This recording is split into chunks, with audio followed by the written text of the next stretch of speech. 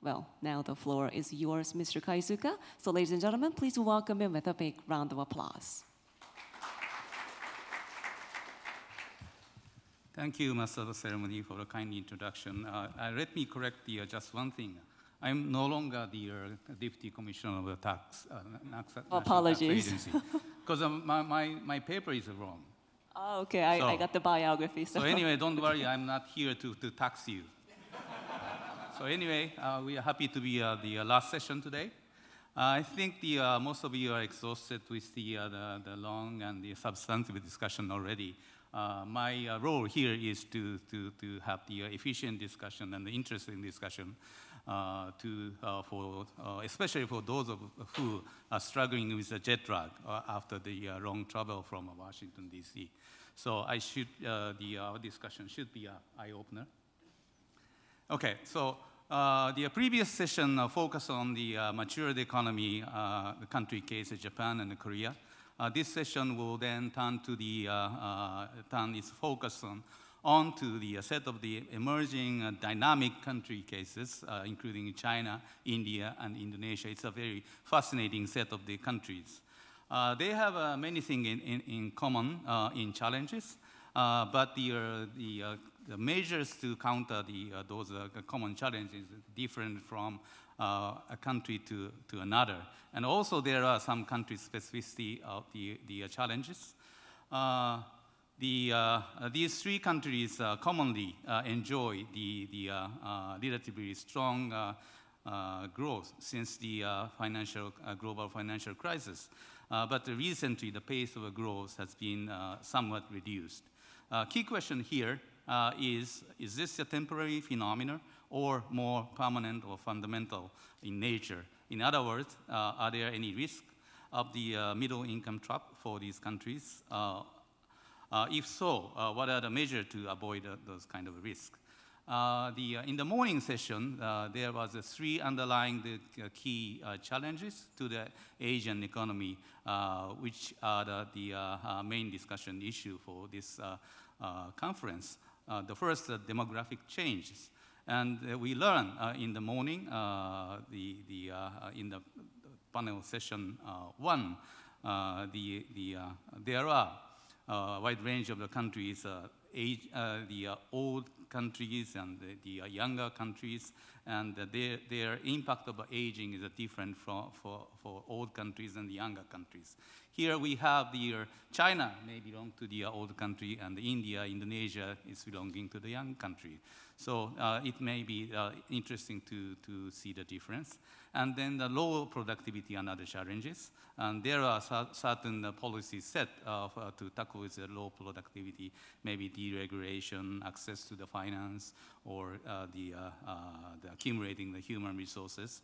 And we are going to touch upon if there is some cases. And the lastly, the spillover from low growth in the advanced economy. That is going to be through the trade channel and the capital flow, financial flow channels. So we are going to have the many things to discuss. Then let me introduce our presenter and the discussant. First, for the China discussion, I'm happy to introduce Mr. Jim Ma. Dr. Ma is Chief Economist at the People's Bank of China Research Bureau, and also chairman of the Green Finance Committee of China Society of Finance and Banking, and co-chair of the G20 Green Finance Study Group. And we have a discussant, Mr. Alfred Schipke, who is I'm a senior resident representative for China. I think he is getting in the 5th years already. So he's definitely one of the most knowledgeable person about the Chinese economy in the fund, I may say so. And then turning to the India, we have the Miss Prachi Mishra. And Dr. Mishra is a Deputy Division Chief in the Western Hemisphere Department at the IMF. That's very interesting to have somebody from the Western Hemisphere to discuss India. But anyway, prior to that, she was at the Reserve Bank of India. And then we have a discussant, Mr. Kang, who is the Deputy Director in the Asia and Pacific Department of the International Monetary Fund. And he engaged in the Indian negotiation of Article 4, if I correctly understand, very recently. And he faced up the demonetization, the problem in India when he was in the country. And then for the Indonesia, we have the speaker, Mitali Das. Ms. Mitali Das, Deputy Division Chief in the Strategy Department of the IMF, and she is fully engaged in the external balance assessment. And for the discussant for Indonesia, we have Dr. Muhamad Chatib Basri, who is Indonesian former Minister of Finance, and now currently is the chairman of the advisory board of the Mandiri Institute and the chairman of the Indonesian Infrastructure Finance. So we have a very eminent set of the presenter and discussant. Only one housekeeping thing is we have to manage our time very efficiently. There is a panel in front of us which suggests the remaining time, 5 minutes and 1 minute. And if you are standing on the podium, make a presentation, I think you miss to look at the remaining time. So I will ring the bell if there is only 1 minute left. So then let's start our discussion. First on China. Mr. Ma, please.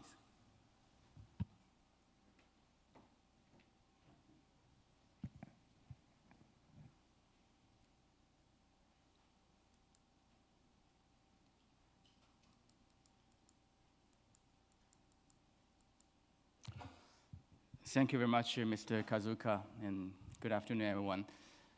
I'd like to spend probably only 15 minutes running through a couple of facts on the deceleration of the Chinese economy, and then focus on a model exercise which analyzes the reasons for the deceleration and predicting, hopefully, the next few decades, more specifically next 18 years, deceleration, and specify the underlying reasons for the deceleration. Now, here's the chart for the last 15 years. Clearly, you can see we started off with GDP growth of like 10–12% around 2003, and now it's about 6 point something. And this is quite remarkable. A lot of people back 3–4 years ago, they couldn't accept this deceleration. And they kept talking about China can continue to grow at 8%, over 8% for another 30 years. But these people are no longer talking anymore after the last 3–4 years of reality. And since we are with the central bank, we certainly look at CPI and other inflation measures as well. It doesn't change too much. Excluding all these volatilities, we stayed around 3% and remain to be at that level. Obviously, as everybody discussed today, probably the biggest fundamental driver for the growth deceleration is labor. By labor, we mean the working age population in China is defined as this group from age 16 to 60. And we used both historical data from a long time ago to now, as well as a forecast model, which we did by ourselves on demographics. From that, you can see, hopefully this is a laser, the labor force has peaked in 2011. Before that, it was a growth every year for many, many decades. And starting from 2011, it began to decline. Last few years, the labor force contracted about 3 to 4 million people per year. So I often say this is equivalent to the size of Singapore. We're losing a Singapore every year. And in the future, this deceleration is going to actually accelerate. Looking at the year-on-year change of the labor force, it's now about minus 0.5, which means that the labor force goes down by 0.5% per year. And sometime later, it's going to be 1%. And by 2050, it may contract by 1.5 to 2% per year, which essentially means that this deceleration is going to accelerate, and its impact is downward pressure on the growth will also get bigger. Now, this is very abstract, but I clearly feel the pressure on myself. Just a few months ago, both my parents were sick. They are in Shanghai, and I had to fly to Shanghai 3 times within a month to see them in different hospitals. And the same thing happens to my parents-in-law in Beijing. Even though myself and my wife are not a single kids, but already a lot of pressure, a lot of impact on the productivity that we have. And the whole country are experiencing this in an unnatural way because the Chinese deceleration of labor force was triggered by the one-child policy in the 1970s. That's why the fertility rate, or what we call total fertility rate, went down from 3 in the pre-1970 period, suddenly to 1.5 in the following few decades. This reduction of fertility rate by 1.5 typically takes 100 years in other countries, but it took about 20 years in China. And very quickly, it's going to translate into the reduction of labor force and also the higher proportion of the old age population within the economy. Now, what we try to do here is discuss both this factor, which is the most important structural factor on the Chinese future growth, as well as many others, which you guys have not really focused on, but I think also important. So demographics will be done in our model. It's a DSG model. And I'm also looking at the environmental cost, which nobody mentioned, but we think is extremely important in China. That's why in my title, that's red, and there's a lot of green stuff. I've been the chairman of the Green Finance Committee and head of the G20 Green Finance Study Group and so on and so forth the last 3 years. In this aspect, now just give you a couple of anecdotes. Back 4 years ago when I started off in Beijing, the air pollution level, what we call PM 2.5, was 90. And the safe level defined by WHO for developed countries is 10. So it's 9 times higher than the safe level for developed countries. And 75% of the water sources are contaminated in China, and 19% of arable land is contaminated, which essentially means that 20% of the food that you eat randomly on the street may be unsafe. So that's a massive potential cost to the economy, which has not been taken into account in the past few decades and will be reflecting the costs in the coming few decades. I think OECD countries have gone through this stage, but countries like India, Indonesia have not begun to really look seriously at this thing. It may not be in your model today. I think it will be in your model for growth potential in 5 to 10 years' time. There are a couple of other things I will talk about as well, especially the transition from manufacturing-based economy towards a service-based economy. It also has an impact on the growth potential. Now, finally, the point is on the monetary perspective, because with the central bank, we have to think, why do I need to analyze real growth potential? One linkage is that in China, at least for now, the monetary target, which is M2 growth, annually is set based on nominal GDP growth target. And nominal GDP is inflation plus real growth. If real growth is overestimated, then nominal GDP is overestimated, then M2 is overestimated, then you have too much monetary expansion, which leads to a lot of leveraging. That's been a problem for the past many years. And a realistic estimate of future growth potential can help avoid that problem. Excessive monetary expansion and excessive leveraging. Now, we compared many different methodologies for quantifying the structural factors in impact on growth, including various econometric models and so on, but we thought the DSG is probably a more appropriate one because it does take into account some of the micro foundations and also interaction between supply, demand, different sectors, and so on. So we use that approach. We looked at 4 structural factors and their impact on growth potential for the next 18 years. One is a decline in labor supply, which we estimate using a separate model based on our fertility rate, death rate, and all these assumptions. And secondly, it's environmental cost. So we need to make assumption on how much the past environmental degradation would cost the future in terms of growth. And here I use a specific example of clean energy, because if you want to clean the air, you need to switch from coal burning to cleaner energy. For example, natural gas in the intermediate step, and then you need to move to some renewables, such as solar and wind and other things. On average, natural gas is 30% more expensive than coal-fired power. So that's sort of an assumption we put in. If you want to move towards a cleaner environment, then additional 30% cost for energy will be implied.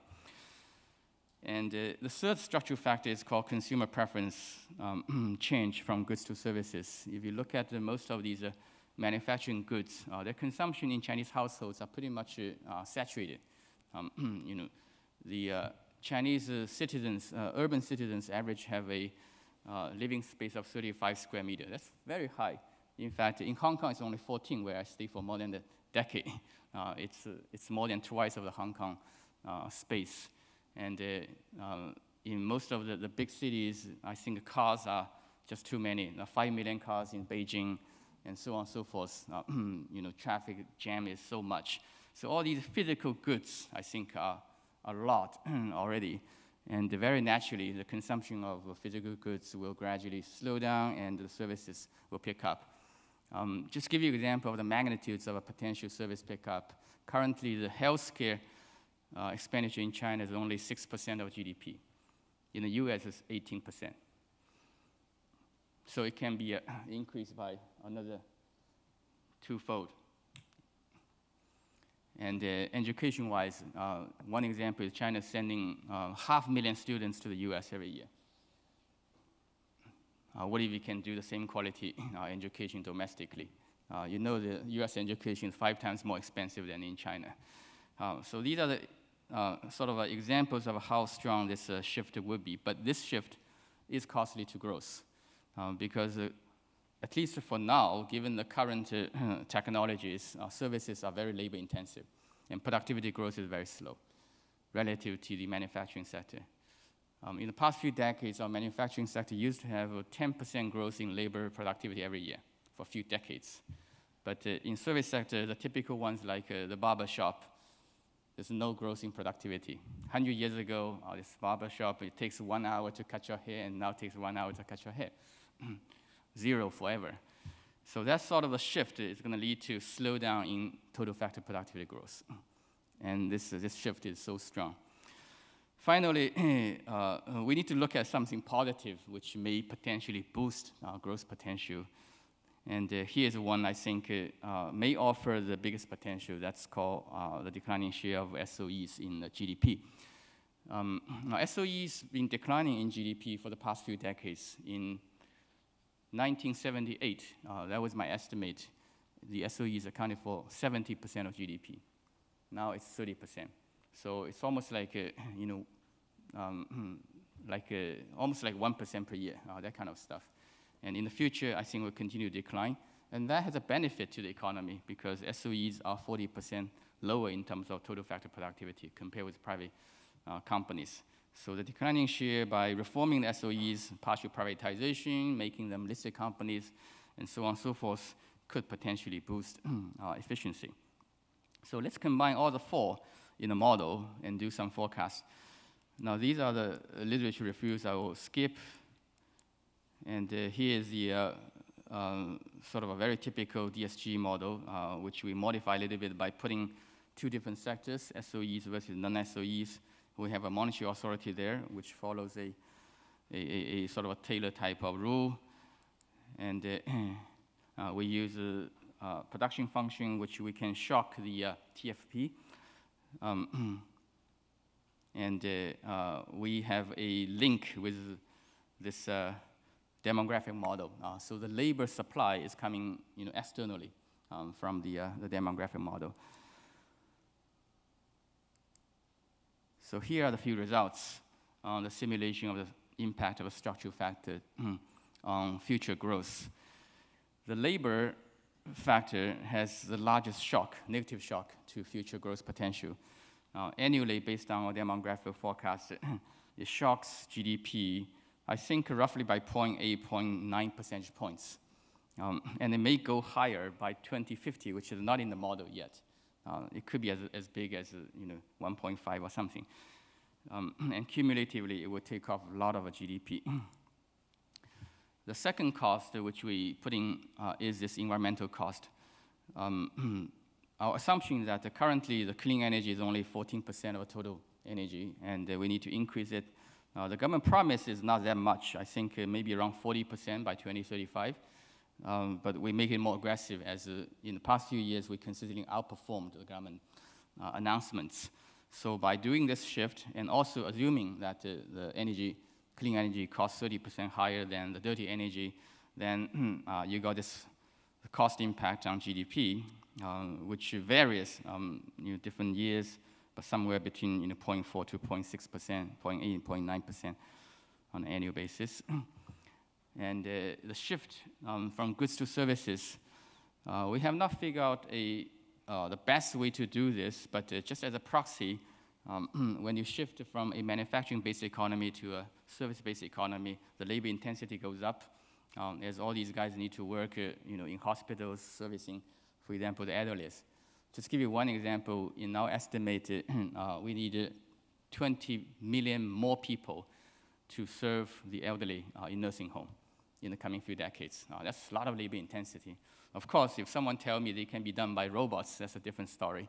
But assuming the current technology, service is going to be very labor intensive, and the labor share, which is sort of the labor elasticity in the production function, should go up. Currently, that share is only 50% in China, but we know that in the US it's about close to 70%, reflecting a more of a service-oriented economy. Now, given this set of assumptions, we will also estimate the impact on GDP because underlying reason is that the service sector is less productive in terms of gross productivity. The last thing is about the SOE becoming non-SOEs, assuming that currently 70, we move to 80 by 2035. And productivity, growth productivity level reach the private sector level, and therefore it has a positive impact on annual GDP growth, something like 0.3, 0.4 percentage points every year. So essentially what we did is consolidate everything. The three good things and the three bad things and one good things, and put them into one model, see what happens. They're a little bit offsetting to each other once you consolidate everything because they interact in the general equivalent sense. So the final numbers may be slightly different from the sort of a single factor simulation. But broadly, they are quite consistent with a simple sort of a summation approach. Now here are the few conclusions. We try to quantify the impact of the key structural change, which we believe are keys to long-term growth potential and inflation using DSG model. The reason for quantification is that really policymakers at very high level, they need to get a sense. They need to be realistic on how big this shock is to growth coming from structural factors. And we took labor force, environmental cost, consumer preference shift into account. And these three things combined, they knock off growth potential by about 1.9 percentage points. On an annual basis in the coming 18 years. But if we do the reform on the SOE side, it may lift growth potential by 0.3 percentage points. So we are getting a net 1.6 percentage point decline in economic growth in the coming 8 years. Then we have to assume what's the current potential. Let's say it's 6.6, which is slightly lower than the last couple of quarters number. I have specific reasons why it should be 6.6 rather than 6.9. Then we knock off 1.6, it becomes 5. 5 is likely to be the growth potential in 18 years' time based on this model. Okay. Inflation-wise, as structured in the model, it's not really been a problem. It's not so much affected by these structural factors. Finally, just a few caveats on the methodologies and the potential sort of missing variables that need to be discussed. I think overall we might underestimated, I'm right on time, the structural factors negative impact on growth because we're actually missing other environmental aspects. We only talk about clean energy, which helps on the air quality, but we have not talked about the water and land. And land contamination has a few times higher cost than the air. Now, the other thing which is missing, but maybe on the positive side, is technology innovation. China has launched a very aggressive innovation program by putting incentives for R&D and so on and so forth. If the Korean experience back a decade ago could be applied to China, that's better, but the last few years' experience seems to be less encouraging, as was shown this morning. Productivity growth may not come out of R&D spending. So that's another uncertain part, but maybe upside, which I'm missing here. Thank you very much. Thank you, Mr. Mao. I think it's very challenging to summarize your structural reform agenda in a 20 minutes time, but you did the excellent job. Thank you. Then Mr. Alfred Schipke make some comment on the presentation. So, Alfred. Thank you very much. It's a real pleasure to be here to talk about a topic I think that is on everybody's mind, but in particular in China. I will be very brief. Just a few comments, just set the context, 2 or 3 words about the models, some potential caveats, and then 1 or 2 words about policies or the political economy of all of this. So I think truly the question that is on everybody's mind in China, as Ma Jun was suggesting, is China going to fall into the middle income trap? That would be not unexpected, since there are quite a number of countries that have had a problem to get out of it.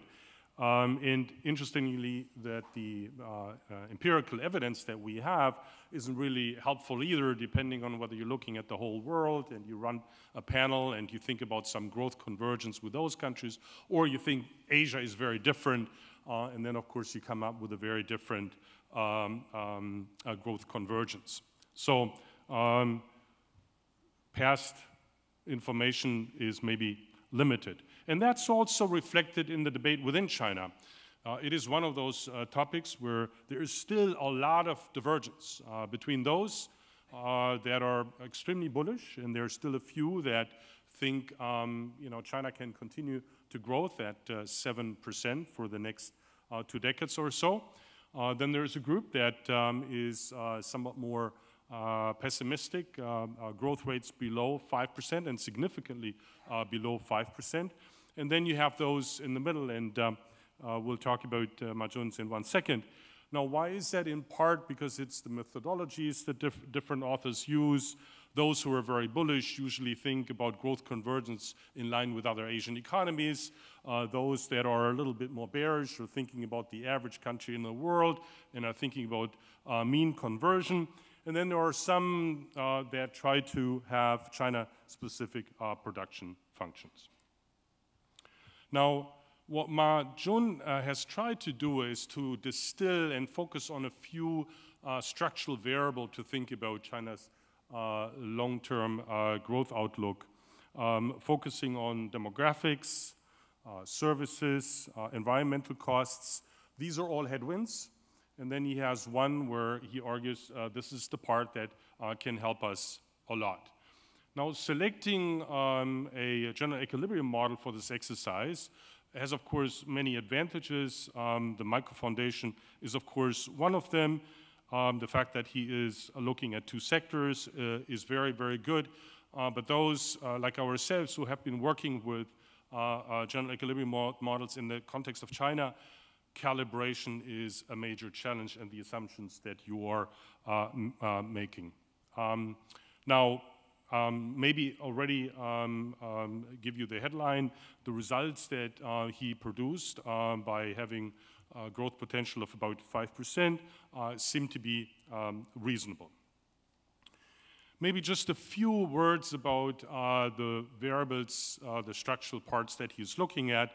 Apart from demographics, clearly the service sector that has already changed China quite a bit. We're looking at about the share of services now being about 52%. If you compare that to advanced economies and some of the more advanced emerging markets, you're looking at a benchmark of about 70 to 80%. I think Korea has about 60%, so clearly there's a lot to go. Environmental costs, he already highlighted those. Again, just coming back to air pollution, there has been quite a bit of progress that has been made, but if you compare that to the black line, which is the international standard, there are still humongous challenges.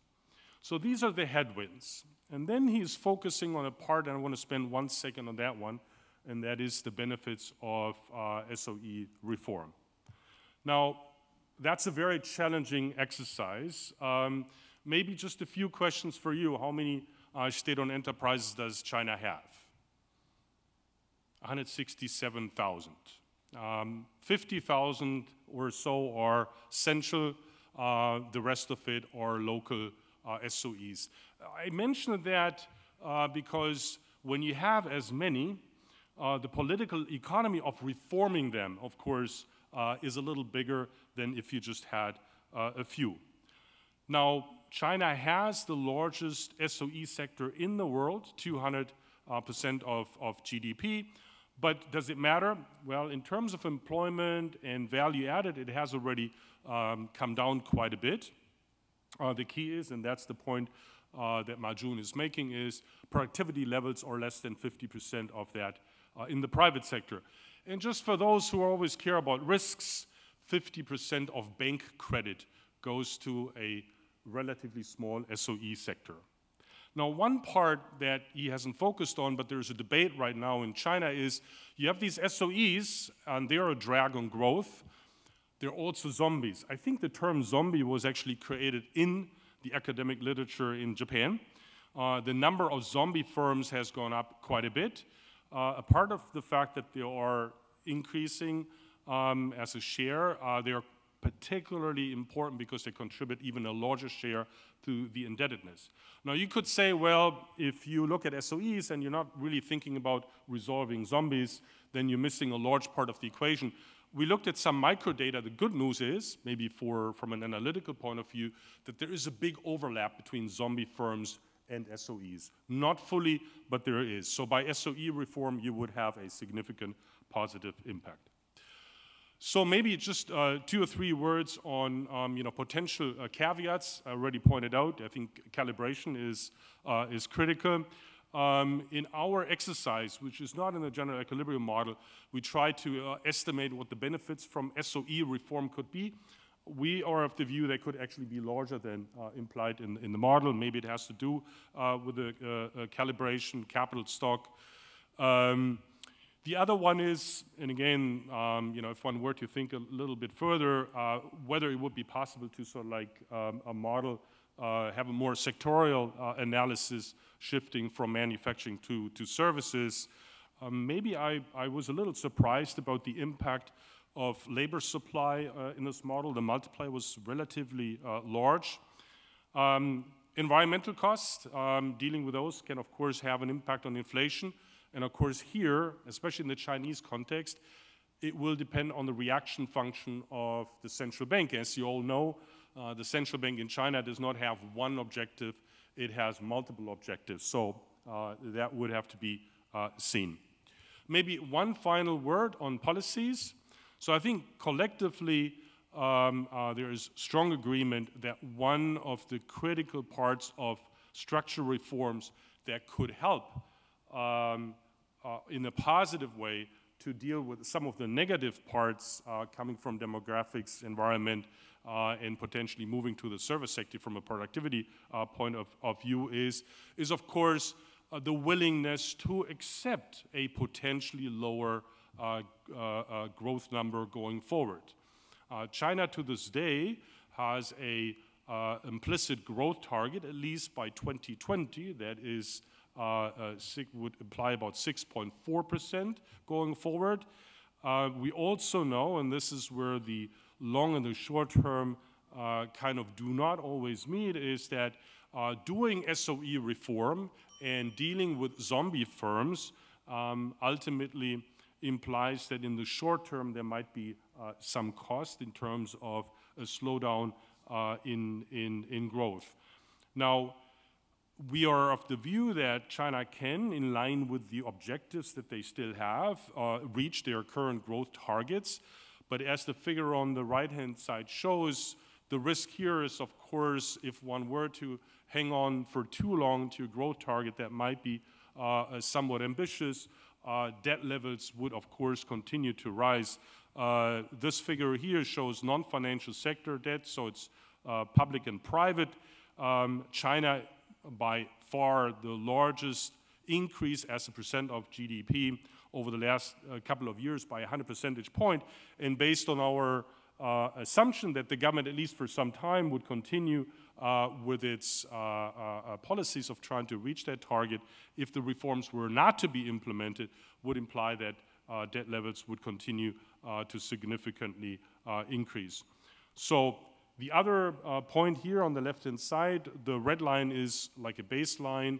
We believe that the government can deliver, potentially by not fiscally consolidating as quickly, credit growth being potentially a little bit faster than warranted.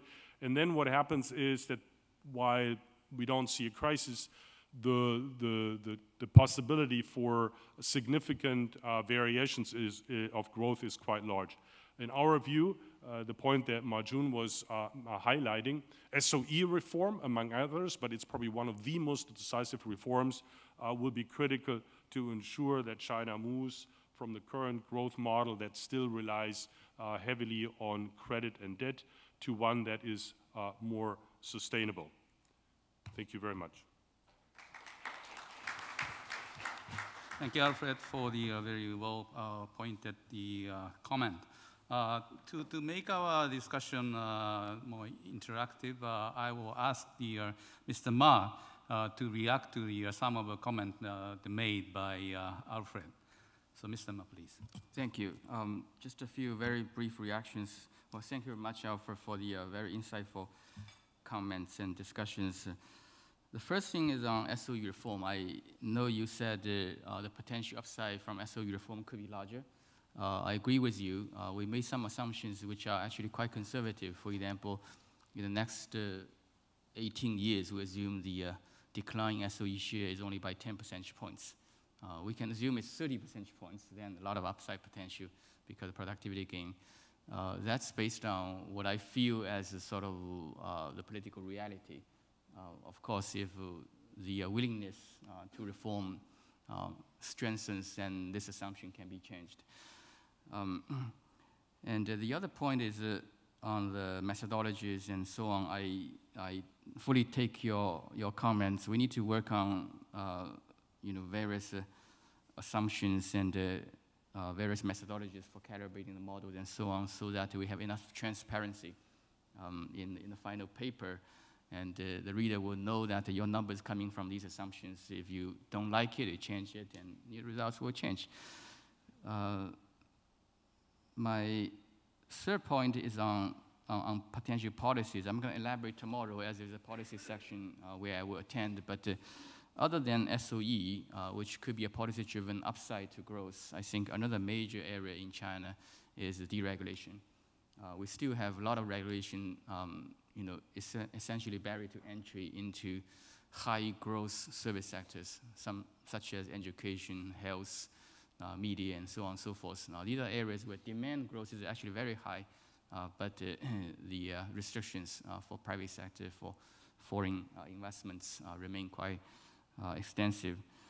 And the final point is on to what extent we should emphasize the growth objective itself has a subtle implication on the policy choices. If you emphasize the growth objective every single year, every quarter, then it tends to drive policy towards stimulus. Because next quarter looks like growth is slowing down below target. Why don't we do more in terms of fiscal, monetary stimulus, and so on and so forth? But if you can emphasize growth on a long-term basis, let's say we should really focus on growth-enhancing measures for 5-10 years, then the focus will be shifted towards structural reforms, such as the difficult ones in the SOE and the deregulation area. Thank you. Thank you, Mr. Ma. Let me conclude the China part. And I would like to correct some question. Maybe I will do so after finishing the series of the discussion, the presentation and discussion whole through. So then, first of all, anyway, let's give a tour of good dear speaker and the discussant. Big hand, please. Now then move to the India. Our speaker, Dr. Mishra. I just recognize this is the first session in this conference where we have the female speaker. So we are very proud of in terms of gender diversity, and I wish Madame Lagarde should be here to appreciate us. So, floor is yours. Thank you very much, Mr. Kaizuka, and thank you very much to the organizers for having me here. I'm absolutely delighted. This is my first time in Korea, and I should say I'm going to talk about India, as Mr. Kaizuka pointed out, despite being in the Western Hemisphere department of the fund. The background for this is I've worked only on India for the last roughly 4 years, first with the government and then with the central bank. So hopefully I'll be able to add something. So I'm going to talk about India's exports, the new normal. And this is joint work with Sajid Chinoy at JP Morgan and Siddharth Nath at the Reserve Bank of India. Let me say this is very preliminary, so we would really welcome feedback from our discussant and the audience. I have to put this up.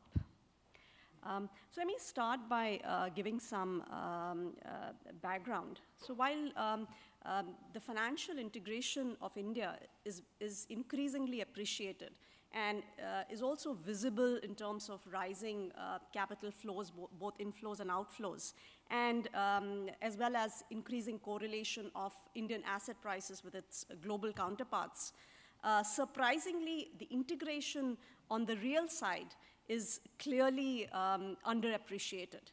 So there are two pieces of conventional wisdom on India. First, that India is a relatively closed economy on the real front, with exports being really of marginal significance. And this has led to another line of thinking, which is that the second piece of conventional wisdom, that India is insulated from global shocks. But to believe in conventional wisdom is like believing in old reality. So the goal of this paper is to turn around both these pieces of conventional wisdom. So let me start showing you how the tradable sector in India has actually expanded at a very rapid pace. So trade as measured by exports plus imports as a ratio of GDP has grown from about 27% back in 2000 to more than double to 56% in 2012. Of course, we have been affected by deglobalization.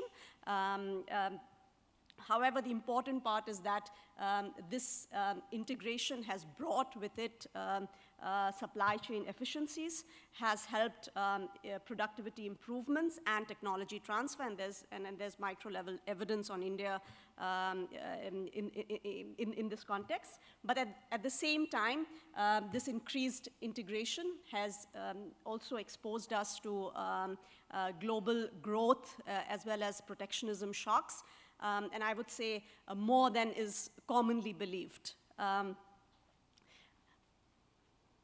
So let's look at the case of exports. So exports as a share, so how India is integrated in the global economy can be measured by how exports are growing as a share of GDP, and also what is the elasticity of these exports to global demand. So higher is the share of exports in GDP, and higher is the elasticity to global demand. Also more vulnerable is the economy to external shocks. So if you look at exports as a share of GDP, they've also increased from about 12% back in 2000 to close to 22% in 2013. Of course, deglobalization blues have affected India, but it's actually quite similar to, if you look at the slowdown, it's very similar to an average emerging economy. However, despite the slowdown, exports are about 20% of GDP, so about, so India is at least as open as Indonesia is. Two facts complement this increased openness. One is the composition of exports, which I'm going to talk about in a little bit, has also changed towards components that are more likely to be sensitive to global demand. And the second complementary fact to this openness is that the elasticity of exports with respect to global demand is high and significant, though it has come down in recent years. So let me, any analysis of the export sector in India has to contend with two revolutions that have characterized exports, Indian exports. One is the more visible and much talked about revolution, which is in the services sector. However, there's another revolution, albeit a quiet one, on the manufacturing side. And let me talk quickly about both these.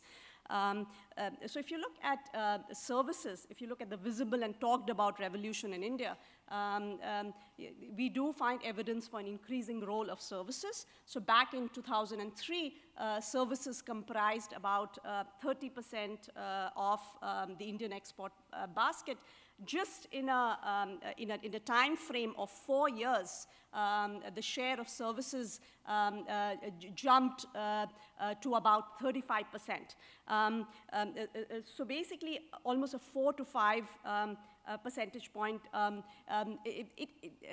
So a sharp increase in just a time frame of 4 years. And of course, this coincided with the global spurt in software and BPO, from which India benefited a lot. That said, since then, the exports of services have more or less plateaued. The second revolution, as I said, the more quieter revolution and less talked about, is what has happened in manufacturing. And here what we find is that there's a move from traditional towards new age manufacturing. So if you look at textiles, gems, and leather, these are the traditional Indian exports. The total share their total share in the export basket back in 2003 was as large as 60%. Since then, it has secularly fallen, and now the share of textiles, textiles, leather, and gems is about as low as 40%. And in contrast, if you see a sector like engineering, which comprises capital goods and auto parts, it has grown at an impressive rate of about 15% per annum. And its share has almost doubled in the export basket from 20 to 35% of the overall basket. So back in 2003, the new age exports were, if you look at engineering, electronics, chemical, and pharmaceutical, they comprised about 40% of the export basket. Now they're as high as 60%. Why is all this important? For two reasons. One is India seems to be going up the value chain with more sophistication in exports. One can lament about it as well, that, Indian exports are becoming more capital intensive, and the need of the hour is actually to, create more jobs and seize the demographic dividend. The second reason why this is interesting is that the sensitivity of exports to global demand actually varies by sectors. So some sectors react more to global demand than the other sectors. So what we find, I'm not going to go over the details of the econometric analysis in the paper, but basically what we find is that export volumes are largely driven by changes in partner country growth.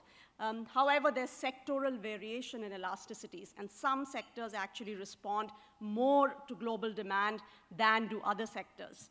And in fact, it is the new age exports which exhibit higher income elasticity. So in a sense, there has been shift towards these new age exports, but at the same time, this shift also represents a move towards items which are more sensitive to global impulses.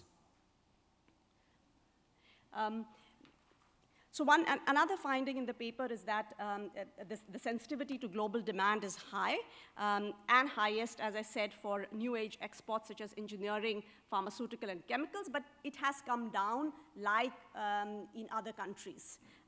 One finding which we are surprised by is that in the Indian case, the structural break actually occurs way before the global financial crisis. So these elasticities have come down, but not, the structural break is not the crisis, but back in 2005.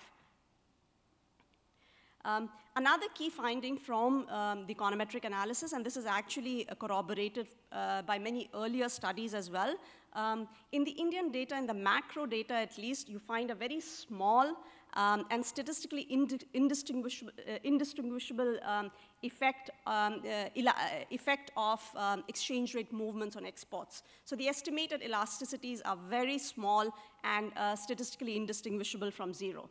And this, leads us to ask the question, why is that the case? So the two possible explanations. One is, methodological issues. It's very hard to identify these export exchange rate elasticities with macro data.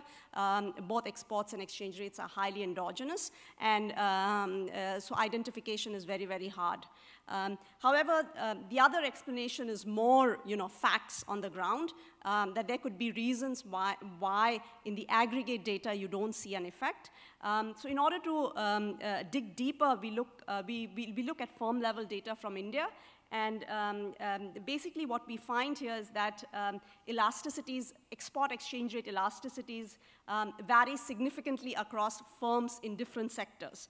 And what seems to matter is how much is the imported intermediate input content of exports in different sectors. So for example, in sectors, for firms in sectors with high domestic value added, or low imported intermediate input content of exports, you actually see that there is a correlation between exchange rate movements and exports. However, for firms in sectors which are very high in foreign value added, you see less of an effect. The idea being that, in sectors which are more, for firms in sectors which are more imported intermediate input intensive, an exchange rate depreciation, for example, also makes the imported intermediate inputs more expensive. So you don't get the kick to competitiveness from exchange rate movements. So let me show you this picture. This is, let's take firms in a sector with high domestic value added, for example, textiles. And here you do see that a strengthening of the real effective exchange rate in the Indian context is associated with a declining market share of this sector. However, if you look at a sector like drugs and pharmaceuticals, which are very high, which are more imported intermediate input intensive or more, which have a high foreign value-added content, you actually do not see that a strengthening of the real effective exchange rate of the rupee is associated with declining exports. Let me move to another point, which is that the role of exports has to be seen in the context of the recent slowdown in growth, which India has seen. So if you look at, so India's much celebrated 9% growth actually came against the background of a surging export sector. For example, if you look at the period between 2003 and 2008, the GDP growth averaged about 8.8%. Export growth during this period was close to 18%. Private consumption growth, on the other hand, was only about 7.5%. What happened more recently? Export growth has almost collapsed to about 2.5%, and which is coincident with a GDP growth, a decline of about 200 basis points. Private consumption growth has more or less been around the same level. The idea being that the decline in growth has also coincided with a sharp decline in the growth rate of exports. Of course, there are issues about, India has revised its GDP series. So if you adjust for, the statistical issues, basically what we find is that we can explain about, we can explain exports slowdown can explain about 2/3 of the decline in overall GDP growth. So bottom line, India has not explained has not escaped the deglobalization blues. If global growth remains sluggish in the new normal, then that will indeed imply tepid prospects for India's export growth as well as GDP growth. So what are the options going forward? Do we reevaluate India's growth potential? Do we look for new sources of growth? Or is it the case that, even if the pie doesn't grow up, India can actually increase its share in global exports? So even amidst the new normal, India can get an increasing share of the pie. However, the evidence here has not been that encouraging. So this table just shows the share in world apparel exports, and it compares China with some of the other Asian economies. So if you look at since 2009, Chinese share in world exports of apparel has declined by about 4 percentage points. China is still the elephant in the room, but still there has been some decline. However, the space vacated by China has been occupied by countries like Bangladesh, Vietnam, and Cambodia. India, if you look at India, its share has almost been stagnant in the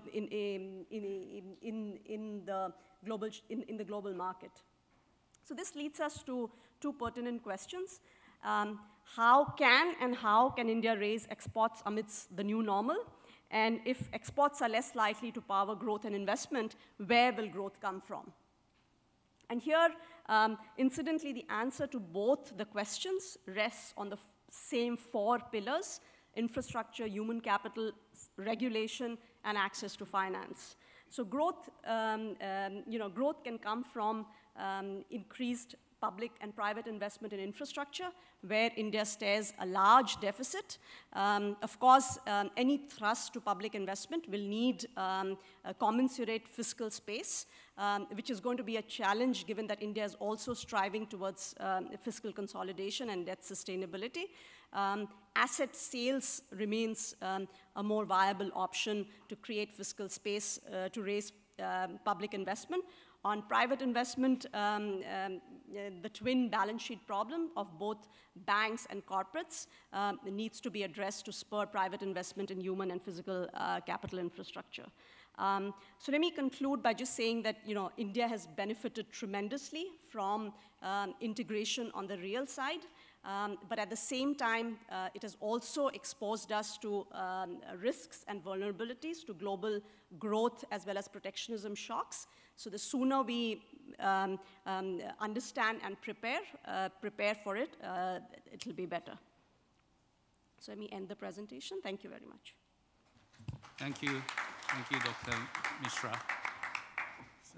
It's a very interesting presentation focusing on one of the issues we are discussing, the spillover. So we have the discussant, Mr. Kang. So floor is yours.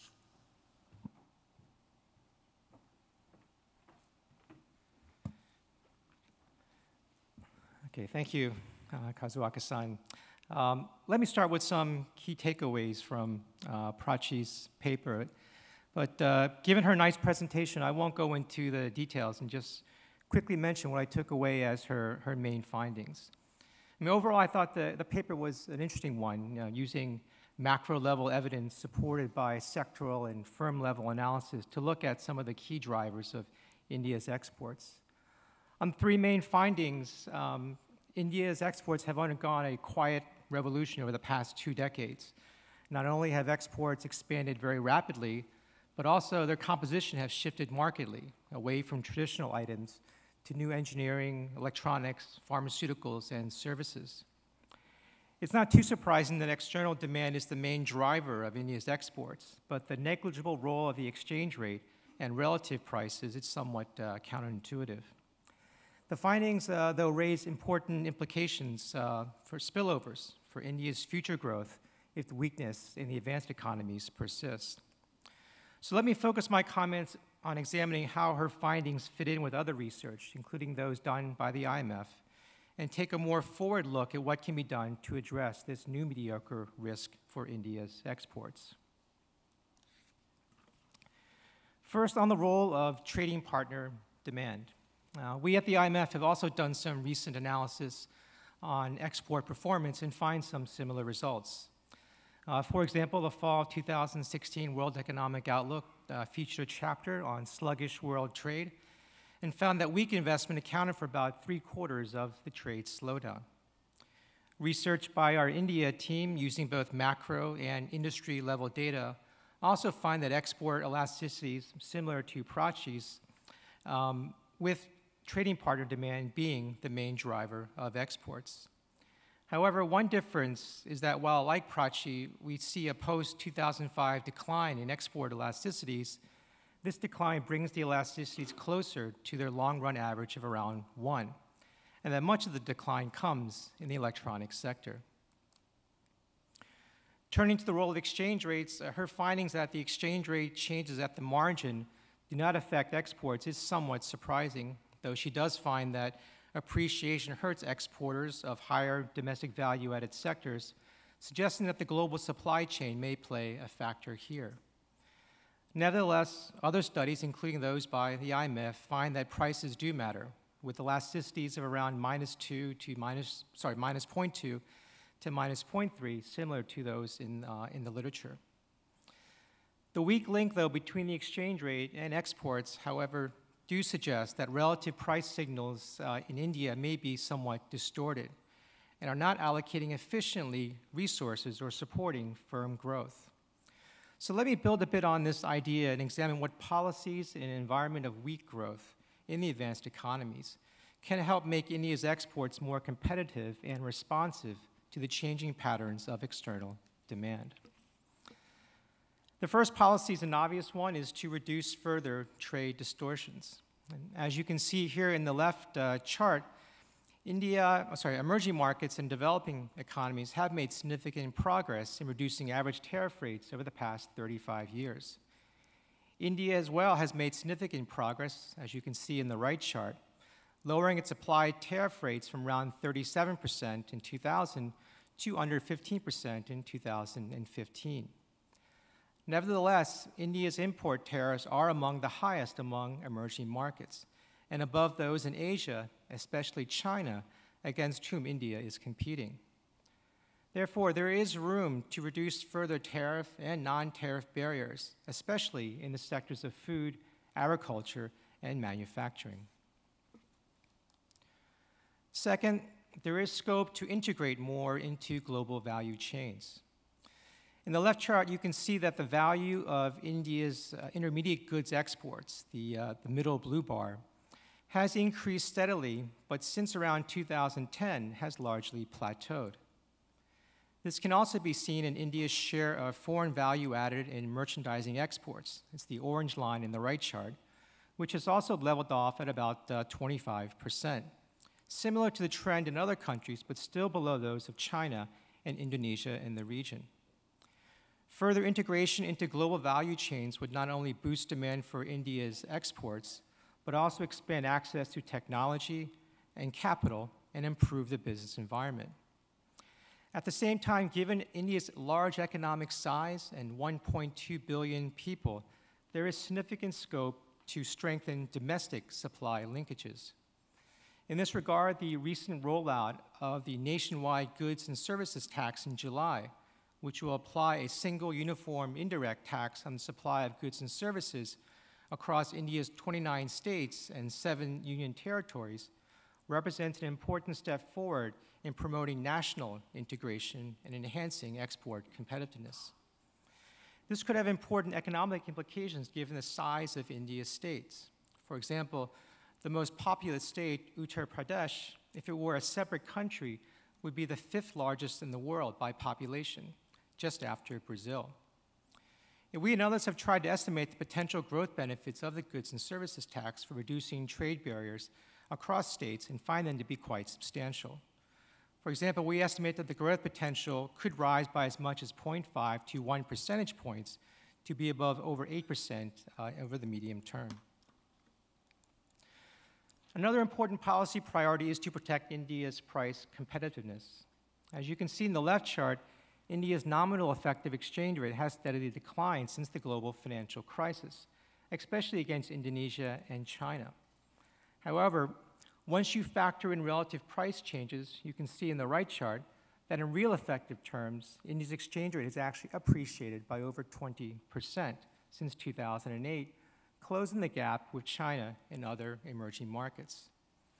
This is due to India's higher average inflation rate compared to its partner countries, highlighting the need to maintain a market-determined exchange rate, keep inflation pressures under control, and to pursue reforms to enhance export competitiveness. Finally, there is a need to address the legacy of the credit bubble of the mid-2000s in the corporate and banking sectors. If you look at the left chart, you can see that the close correlation between credit growth and real investment, both in the run-up and the subsequent decline. It's interesting, but perhaps not coincidental, that the post-2005 decline in export elasticities estimated by Prachi coincides with the peak of the credit bubble and investment boom. Non-financial corporate debt in India is relatively low at around 50% of GDP, compared to the EM average of around 90%. But as seen in the right chart, the official level of non-performing loans and restructured loans for all banks is quite high at 12%, significantly higher for public banks and still rising. However, estimates by the IMF and others of the distressed debt as a share of debt that with an interest coverage ratio below 1 are much higher, accounting for about 1/5 of total corporate debt. High corporate leverage and non-performing loans may be an obstacle to efficient resource allocation, preventing both the exit of non-viable firms, the growth of productive firms, as well as the entry of new firms. And this is supported by firm-level analysis, which finds evidence of significant misallocation. Sui and Klenow use micro-level data and find that large capital and labor misallocations compared to the US, and that removing these distortions could raise TFP by as much as 40 to 60%. We also have some research coming from the IMF looking at misallocation across India states and finds that it varies quite substantially, and that credit availability is one important driver of resource misallocation, suggesting that removing key structural rigidities in the input market and improving credit allocation across firms would help reduce distortions and contribute to productivity gains. So let me end here where I began by highlighting India as an interesting case study of a large and somewhat open economy with a young and growing workforce subject to spillovers from stagnation elsewhere, particularly through trade and investment. India has made tremendous progress in the pace and breadth of reforms in recent years, and in particular, the goods and services tax represents a huge step forward in promoting national integration as well as external integration. So I think we broadly agree with Prachi's findings and recommendations for India to address the remaining structural rigidities that are holding back India's export potential. I mean, here the priority should be on getting the prices right to reallocate resources more efficiently, deepen India's integration with global value chains, and address the supply constraints and its large infrastructure needs. Thank you very much. Thank you, Ken. Following the previous set of the discussion, I will ask Dr. Mishra to respond very, very briefly. Maybe you have 1 minute to respond. Thank you very much, Ken. Extremely insightful discussion. I think you added a lot. I focused on the export sector, but you gave much broader overview, addressing problems like misallocation, banking sector issues. So thank you very much. I think just a quick thing, you raised the point on why the exchange rate effects are small. This is a puzzle for us, but other studies have also found, on India have also found similar results. As I said in the presentation, it could be both methodological issues, like it's hard to identify these effects with macro data, or it could be facts on the ground. One of the facts on the ground, as I said, is firms in different sectors react differently. But also, a lot of the exports are actually invoiced in US dollars, which implies that the kick to competitiveness is likely to be small because prices don't change. With this, let me end and thank you very much. Thank you. Thank you, both of you. And please give a big round to both of them. Thank you. And our last set of the discussion on Indonesia, actually I got the instruction from the conference organizer that we have to start the dinner 6:30 sharp. So it is the very important to keep the allocated time, 20 minutes for the presentation and 10 minutes for the discussion. So floor is yours. Das.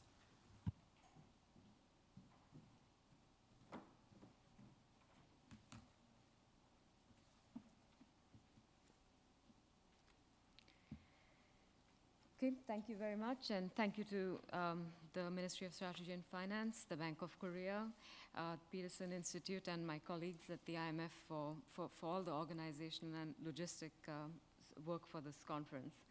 So this is the last of the case studies that will analyze the implications of secular stagnation or the new mediocre, and it'll focus on Indonesia. So I'll begin first by telling you what it is that's different about Indonesia, what's unique that warrants a different case study. I'll then turn to the second component of the talk, in which I look retrospectively at the evolving role of global versus domestic factors in Indonesia's growth dynamics over about a 15-year period since the Asian financial crisis.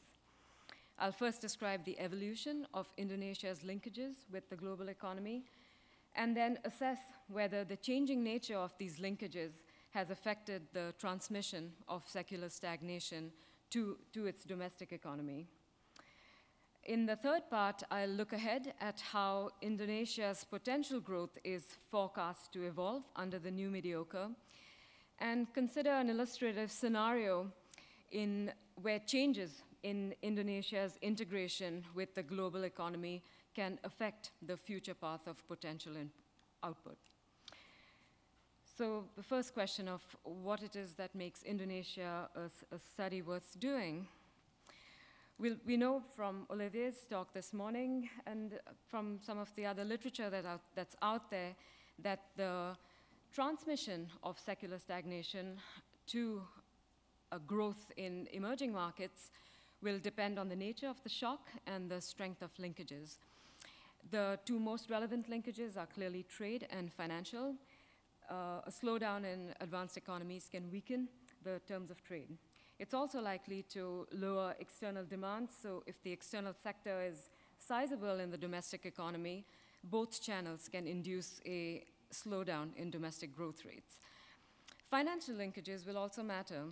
The stock of external liabilities can induce balance sheet effects. A slowdown in external demand will potentially depreciate the nominal exchange rate and restrain demand by raising debt. And by restraining demand, it will have implications for lowering growth. Self-fulfilling prophecies can also play a role if financial markets anticipate that emerging markets will not be able to escape the effects of secular stagnation, and by affecting their growth rates and their debt repayment capacity will lead financial markets to raise the risk premium. And finally, if secular stagnation is the result of decelerating productivity in advanced economies, a hypothesis that's most forcefully put forward by Gordon, then the growth spillovers into emerging markets can also come from lowering the diffusion of technology. So as Olivier mentioned this morning, the evidence doesn't seem to be there, and I too will not be focusing on that particular channel. So given the centrality of these linkages in transmitting secular stagnation from advanced economies to emerging markets, Indonesia presents itself as a very unique case study. As I'll describe in the next set of the slides, in the years since the Asian financial crisis, Indonesia has steadily retrenched from the global economy, both in terms of trade and financial integration. This reflects a very complex combination of factors, including its fundamentals, the institutions, policies, and the rising momentum of inward-looking populist parties. At the same time, in spite of, or perhaps as a result of its rising insularity, Indonesia has very successfully engineered extremely high rates of growth, which have also been very stable over a fairly long period of time. These growth rates don't appear to be much synchronized with the global economy. And in fact, Indonesia was in a small minority of countries that experienced only a very mild slowdown during the global financial crisis. So these basic facts lead me to ask the two main questions of this presentation, which is, what has been the growth implication of Indonesia's rising insularity? Has it limited the transmission of secular stagnation from advanced economies? And what have been the costs of its rising insularity? Does weakening integration with the global economy lie behind the successive markdowns of its potential growth rate? So let me start by establishing some of the stylized facts about Indonesia's changing integration with the global economy. Starting with trade, on the left side panel, we have the evolution of exports and imports, both in ratio to GDP. And as you can see, they have both trended down fairly steadily over the last 15 years. Exports are declining even in the period from 2000 to the global financial crisis, a period in which there was a significant run-up in commodity prices, which one may have expected would have led to higher exports for a commodity exporter like Indonesia. The decline of these ratios is not just a reflection of the expansion of the economy, a denominator effect, because as you can see on the right-hand side where I show the growth rates of exports and imports themselves, they have also been trending downwards, and as of last year were finally negative. To put this in cross-country perspective, I show over here the average openness of Indonesia. So this is average over the last 15 years, and its openness measured as usual, the exports plus imports over GDP. And I'm struck by how different Indonesia's experience has been relative to India's. As Prachi had shown in her presentation, Indonesia has been on this declining trend, and amongst emerging markets peers lies as one of the most closed economies. This group includes the BRICS as well as the regional peers in ASEAN. So what's interesting to consider is whether the declining trade exposure for Indonesia reflects any diversity across its various trading partners. And that's what this figure here attempts to do. What it shows is the shares of different regions in Indonesia's exports and imports. Export shares on the left-hand side, imports on the right, and advanced economies in both panels shown in red. It's clear that Indonesia's declining trade integration reflects almost fully its declining trade with advanced economies, whose shares have been absorbed by other emerging markets, especially those in Asia. And this is a relevant factor to note, because if there is to be a trade-based transmission of secular slowdown from advanced economies, the declining exposure to advanced economies suggests that this channel is not going to play much of a role. And reflecting the declining overall trade integration, we see that the contribution of the external sector to domestic growth dynamics have been small and have essentially dwindled to close to zero recently. Turning next to financial linkages with the global economy, measured here as the sum of external assets plus liabilities in ratio to GDP. What is striking is the period from 2000 till about the decade from 2000 till about 2010, a period in which there was a dramatic explosion of financial integration in countries across the world, including in Asia and especially among all of the ASEAN peers of Indonesia. In Indonesia, you can see buck this trend, with integration falling to just about 60% of GDP in 2008. It has reversed course in the last several years after the global financial crisis, but even now, it's only approached the level that it was last at in 2002. And it's worthwhile going into the breakdown of this. When you look into the breakdown of assets and liabilities, it's interesting that there's really just one asset class, one factor that lies behind the declining financial integration, and that's cross-border lending to Indonesian banks and corporates. One might speculate that this reflects increasing financial intermediation capacity in Indonesia, but it was not actually accompanied by much financial deepening at all. In fact, it was the result of very strict oversight on foreign exchange borrowing, hard lessons learned from the Asian financial crisis to address the corporate governance problems that turned out to be so damaging during that crisis. Again, to put this into a cross-country perspective and get a sense of just how much of an outlier Indonesia is in its declining integration, financial integration, what I show here is in blue, the 2015 level of financial integration, and in orange, the average level for the last 16 years or so. And again, you can see that other than Argentina, which is insular for other reasons, Indonesia lies at the tail end of this chart.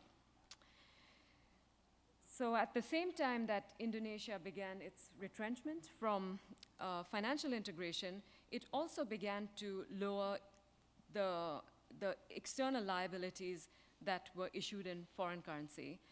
Many of you might know that this is not unique to Indonesia. Anyhow, as I mentioned earlier, this suggests that balance sheet effects from a depreciation, say due to lower external demand, will be lower and also limit the transmission of secular stagnation. And before I proceed, I want to say this is not the subject of my presentation, but I want to just briefly touch upon what lies behind Indonesia's retreat from the global economy. And there are many factors. One is its fundamentals. It has a very large domestic base, which it has been able to tap to maintain growth without relying on the external sector.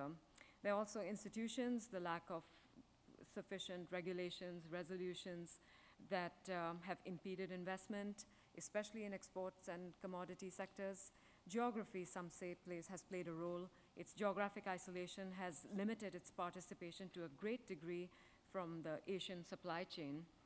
There are also the lessons it learns from the two crises. From the Asian financial crisis, my discussant, Mr. Chatib, has written about this, the deep mistrust of foreigners and some international financial institutions as well. There have been high restrictions on foreign direct investment, and in some sectors, outright bans.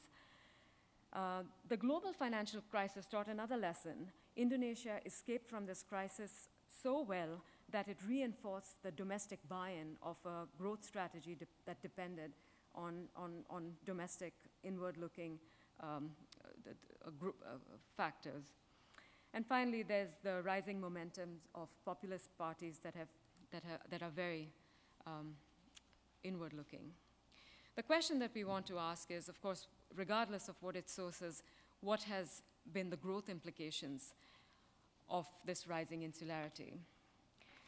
And so what you have here is, on the left-hand side, is the real GDP growth rate of Indonesia, shown in black, and those of its ASEAN partners, shown in the dashed lines.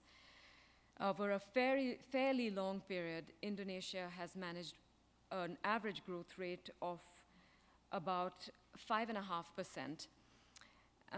What I find really striking about this is that it covers an extremely long period of time in which there have been profound changes in the global economy, including the rise of China, a steep commodity price increase, a subsequent commodity price bust, a global financial crisis, and yet Indonesia seems to have stabilized its output within small bands. And you see the resulting volatility shown in the right-hand side. Indonesia is on the tail end. This is not just a relative statement, but a statement about its absolute volatility, which is extremely, extremely low. And growth rates don't appear to be much synchronized with the global economy, proxied here by the US growth rate. There was outright decoupling before the financial crisis. Since then, they are much more correlated, although it's not clear whether this is just a response to common global shocks. So to look at this a little bit more systematically, I did do a VAR analysis in the chapter which looks at the decomposition of real GDP growth rates into domestic factors that include terms of trade, GBOR, the policy rate, inflation, and global factors, the global growth proxied by US real GDP growth, also China's growth, the MB spread for financing constraints, and the one-year bond rate. What the results of the analysis are sort of depicted graphically over here. The contribution of global factors is shown in orange, that of domestic factors in blue. What we see here is that really only during the global financial crisis is the role of global factors, the parts in orange, clearly the main driver of GDP growth deviations for Indonesia. Thereafter, in the period that broadly is coincidental with secular stagnation in advanced economies, global factors have been negative for output dynamics, which is consistent with the transmission of secular stagnation into its economy, but the drag from these factors is actually very low, is small. Of course, the more ideal exercise would be to analyze what would have been the growth impact if Indonesia's linkages with the global economy were strong and rising, a counterfactual that we cannot study. Nevertheless, a qualified conclusion of this exercise is that the impact of secular stagnation is negative for growth, but its impact is still fairly low. So at this point, we have an economy that's retreated in trade and financial integration from the global economy, that's maintained high growth rates with low volatility. And lest anyone thinks this is an endorsement of insularity, I turn to the third part of the analysis, where I ask what costs have its rising insularity exacted on its potential growth rate. And it begins with this slide, which shows that the potential output growth rate has drifted lower in Indonesia and is projected to fall further over the medium term. As many people have mentioned today, this is not specific to Indonesia. It's widely observed. And in fact, it must be said that the drift down is actually, in comparison, fairly small. But because it's well known that the pool of labor is large in Indonesia, I show here on the left-hand side, the labor force participation rate is reasonably high, it's stable, and capital accumulation, shown on the right-hand side, is also high, even in comparison to other ASEAN economies. It must be coming from a decline in the growth rate of TFP. And indeed, when you do a decomposition of potential growth rates, you see that the contribution of factor accumulation has actually risen, but the drag from the decline in TFP growth has been so large that it has offset that to lower the potential output growth rate.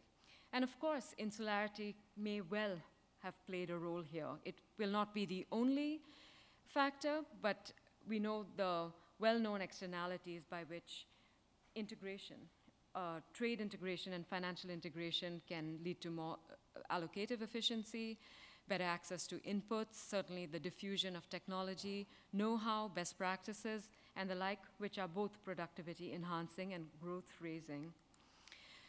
And I'll quickly go over some of the evidence we have, which suggests that some of these factors may, in fact, have played a role in lowering TFP growth since the global financial crisis. There's been a rise in protectionism.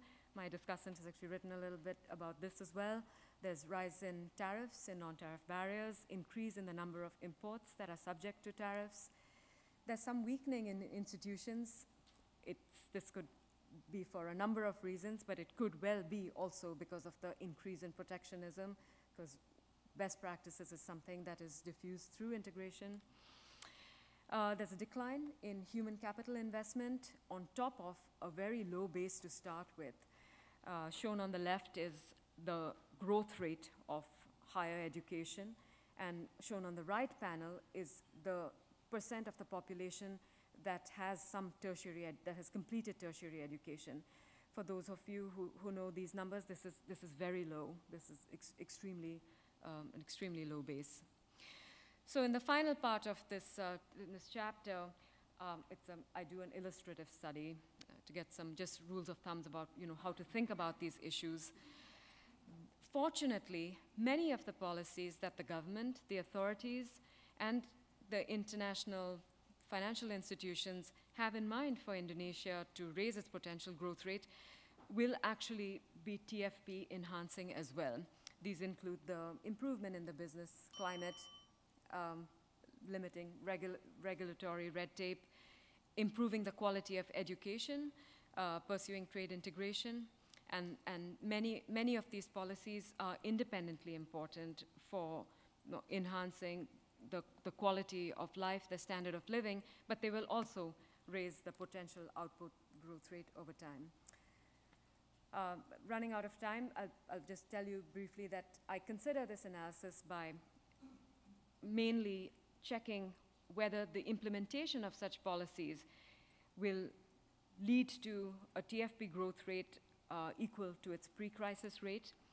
And lo and behold, you find that raising the TFP growth rate will, of course, given that factors are being accumulated at a strong rate, will raise Indonesia's potential output growth rate back to its rising trend. And so to conclude, I'll just say a couple things. Why Indonesia? Well, I think it presents a very unique case. It's really quite different from the cases that we saw before. It's a country that has shown an extremely inward-looking stance, but it has successfully deflected the well-known costs of such rising insularity with maintaining high and stable growth rates. Low linkages may have helped it in this respect, but the benefits of this rising insularity mask a much higher cost about what it implies for the future, and that's its potential output growth rate. And like I said, the policies that raise TFP growth are already among those policies advocated by the authorities themselves and the IMF, for example, And these include greater global integration. By introducing those policies, Indonesia will be able to regain access to reinstate integration with the global economy and raise its potential output growth rate. And that's all I have. Thank you. Thank you, Ms. Das. Now, the last discussant, Mr. Basri. You have 10 minutes. Thank you very much, Kaizuka-san. We are gloriously behind time, so I'll be very brief. First, I think, let me try to summarize the findings. Her presentation is slightly different with her paper because maybe her paper was still in the draft when she sent the paper to us. Basically, her point is Indonesia is relatively less integrated to the global economy, but because this we are less integrated, we have a less exposure, and then somehow it helped us during the global financial crisis, and also the impact of this possibility of the secular stagnation to Indonesia will be relatively low. But there is a risk of it because by not being integrated to the global economy, there is a risk that our economic growth will remain stagnant. So there is an important to emphasize about the role of the foreign investment to be integrated in the global economy. So I think this is a very good paper, very informative, and has many important policies implications. And I would say that I very much agree on the findings, but I just need to give a few comments. The first one is, the question is whether is it the openness will determine the growth or not. If you look at from this chart, it somehow shows that the domestic demand, a surge in domestic demand will help some economies during the, for example, like global financial crisis. But I think it is very interesting when I look at her paper, she pointed out that, in terms of this average openness, Indonesia is among the least open example of emerging market peers. But the question is, if you look at Brazil, even during the global financial crisis, Brazil, in her presentation, is the least open countries. But if you look at during the global financial crisis, Brazil experienced a negative growth, minus 0.2. And if you look at Argentina, Argentina is even more closer than Indonesia. But in terms of growth during the global financial crisis, they grew minus 6%. So we cannot really tell that the growth, whether the country will be insulated, it depends on the openness or not. But I think the explanation has to do with the export direction of the countries. One of the reasons why Indonesia survived during the global financial crisis, I call it as a good luck and a good policy, because thanks to China and India. Because if you look at from these charts, it shows that because the China economy was relatively doing well, and also Indian economy at that time, it helped us because 60% of our export is energy and commodity related. So because of that, if you look at on the volume side,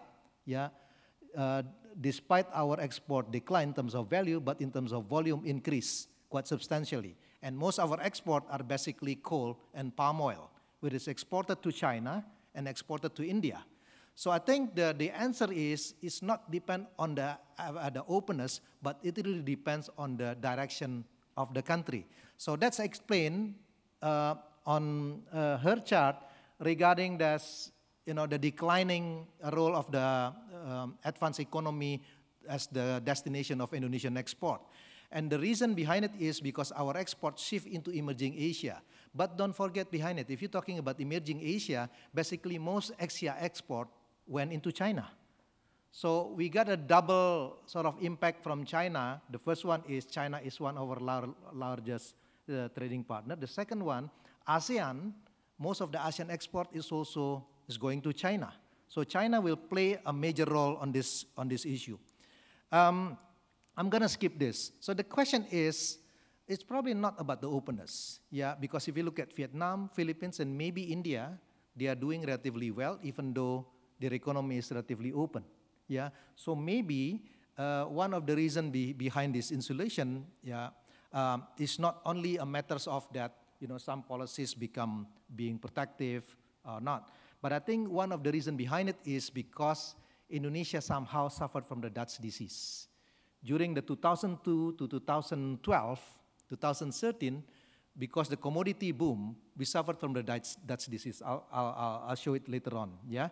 And if you look at from the growth of the manufacturing export, for example, from 2002 to 2016, Vietnam, in terms of growth, is about 1,631. Indonesia is only 136%, yeah? If you look at India, 500, Kenya, so Indonesia is one of the least. And one of the reason behind it, I may have different view when Mitali does mention about the issue of this becoming inward-looking, yeah, which is true, but the reason behind it is because commodity boom, commodity super cycle. We suffered from the Dutch disease, so as a result, the exchange rate appreciation killed the manufacturing industry, and don't forget about the political economy. Bad times makes good policy, good times makes bad policy. So during the good time, because we had a commodity boom, a lot of protectionist pressure come to the government to impose trade protection.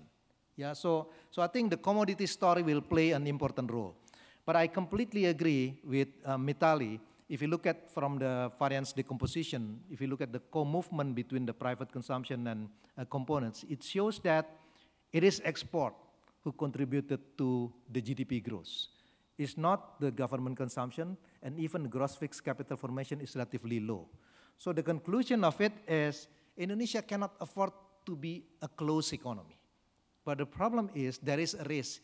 If we become an open economy, we are risk ourselves to sort of like the global volatility.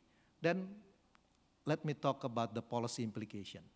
Yeah, what Indonesia should do in order to minimize the risk of being, our export being volatile because our exposure to the global economy. If you look at from these charts, it is very interesting that the main answer to this is export diversification. Both in terms of this, because most of our product, if you look at this, highly concentrated on the primary products because the exchange rate appreciation. But if we could do the diversification of our export based on the country destination and also the export product, it will help us. And it shows from this, correlations that if we move our export into the medium and high-tech manufacturing and not resource-based, somehow will help us. But the problem is, it's not easy for us to move into that direction. Why? Because Mitali does mention about the issue of the human capital. If you look at this issue of human capital, I use the PIIE score. Unfortunately, I have to say that in terms of PIIE score, Indonesia is a country maybe number 3 from the bottom in terms of ability of math and science. So that is why the government, the MOF, a couple years ago, introduced the endowment fund allocated to the government bonds. We spent about $2 billion money. So the return from this endowment fund is being used for scholarship. So any Indonesian get accepted in the top 200 universities in the world, they are eligible for this, and they don't need to work for the government, because we need to address this issue. But the question is, it will take one generation to improve the quality of human capital.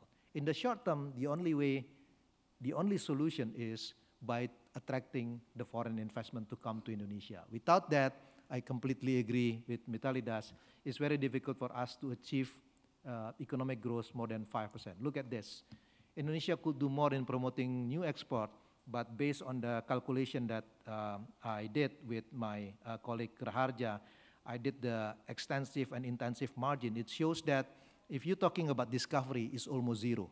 Our export was basically, based on the intensive margin, the same export, the same product to the existing market.